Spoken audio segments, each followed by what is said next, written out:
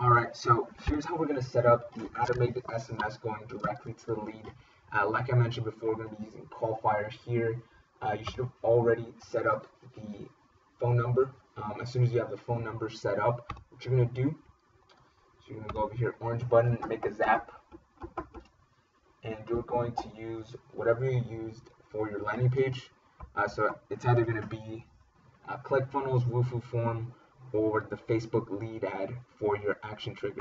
So the action trigger is always the first one. I'm going to push new entry. This is if you're using Woohoo form. This is what I'm usually using for running the campaigns. Push test here, make sure that it's working. Success. All right, we're ready to go. All right. We're going to use the form. We're going to continue. We're going to fetch and continue. I've already sent a test lead in, so what it's going to do is it's going to pull in my information. I just filled it out myself. So all it's going to do is just send in my own information. Push continue. All right. Now this is where we're going to use CallFire. That's going to be our app that we're going to be using to create the automated SMS. We're going to save and continue. You're going to choose your account. By here, what you're going to do is you're going to set it up so that you're basically going to grab the password and API username and put it into CallFire. At that point, you're going to push save and continue.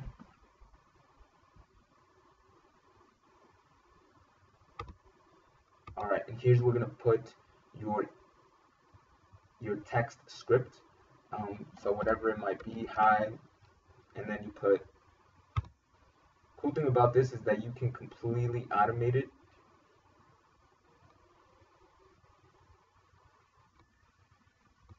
So that it looks as authentic as possible. So hi, and then it's going to have my first name here, and then this is, and then you can put client name, and then this is where you basically put in whatever the offer is. You're basically going to see what they need help with. Anything that sparks curiosity. Say something like, hey, this is, Sam from so-and-so business name. Just wanted to reach out, and I noticed from the form that you filled out that you were interested in X. Just wanted to see if you needed information on X and what I can help you with. Here to help. Something like that, all right? Something simple, something that sparks curiosity. And what you're going to do is you're going to push this as the phone number, which you'll basically pull in from the information that the lead filled out. So verify the current number, and then here is where you're going to basically put in the CallFire number. You do have to buy a CallFire phone number. Once you do that, you're going to put that into here, and then you're going to press continue. So you're basically all set up now. All you're going to do is send test to CallFire. Once that happens, you might encounter a problem where it might say bad request or test error or something like that. What you're going to do is you're going to go to CallFire and you're going to go to their support number. So CallFire support, you're going to call them up and you're basically going to tell them that you're currently running a marketing campaign for a client. What they're going to do is they're just basically going to confirm that you're not sending anything spammy or anything that will basically get you banned, and they don't want you to send spam through their software. So they just want to confirm that, and once they do, it should be maybe 15 minutes, 10 minutes if they're putting you on hold. Fastest I've had is like 5 minutes. So once you have that, you're going to send a test to CallFire. All right, and successful. Finish. And usually what I like to call this is SMS to lead.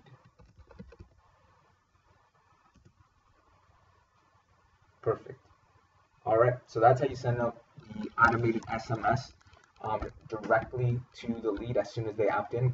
One more thing that I forgot to mention is we can also create one filter step, and this is just so it looks a little bit more authentic.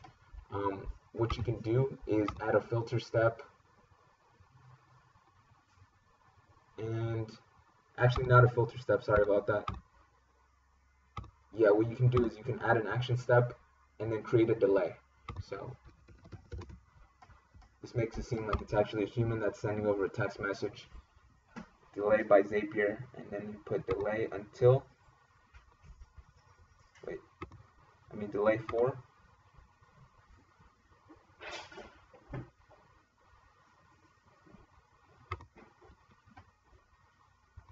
and then time delayed for, I usually like to wait like 5 minutes, and then I'll send it over.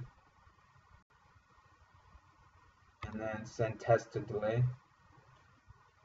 This almost always gets, this one always gets approved really fast. So just to basically break it down for you guys, you're going to have the trigger step, which is basically either a ClickFunnels, Facebook lead ad, or it's going to be your Woofoo form, survey, Gizmo, whatever you use to collect the lead info. You're going to run that through a delay, which is basically an action step called delay by Zapier. You're going to delay for 5 minutes. You're going to get that approved, and then you're going to create text message from Callfire. You're going to hook up your Callfire account, which is very simple. You're just basically going to grab the API username and password, and you're going to put that into Callfire. Very simple. They have the instructions on there as well. And then you're going to edit the templates. You're going to put in, very important, is to have the phone number pulled in from the form that they filled out. So whether it's just name, email, phone number, you're just going to put in their phone number here. And usually I like to customize it so that they know that it seems as authentic as possible, like it's actually someone who is customizing the text for them. So I like to customize it, hi, first name, this is, and then client name, put their business name on there too, and then just create a text message that sparks curiosity. Usually for my clients, what I do is I don't try to pitch the lead straight away. Especially for mortgages, you don't want to just pitch a home loan straight off the bat. All right, you want to see how you can provide value, how you can spark curiosity, and really just provide as much value as possible up front, so that they get educated, they get more information on what it is that they're looking for, because obviously they opted in for a reason. They had a problem and they're looking for a solution. The more you educate them about that solution, the more likely they are to engage in conversation back and forth. So this is something that's very important to keep in mind, and what creates the best reply rate. Because right now, text message is probably going to be the one that's going to be the most engaging as compared to all the other methods. People just like receiving text. They might ignore an email or barely see it, or maybe just shrug it off. Maybe they might ignore a voicemail, but people don't ignore the text. They've seen it. They know that it's there.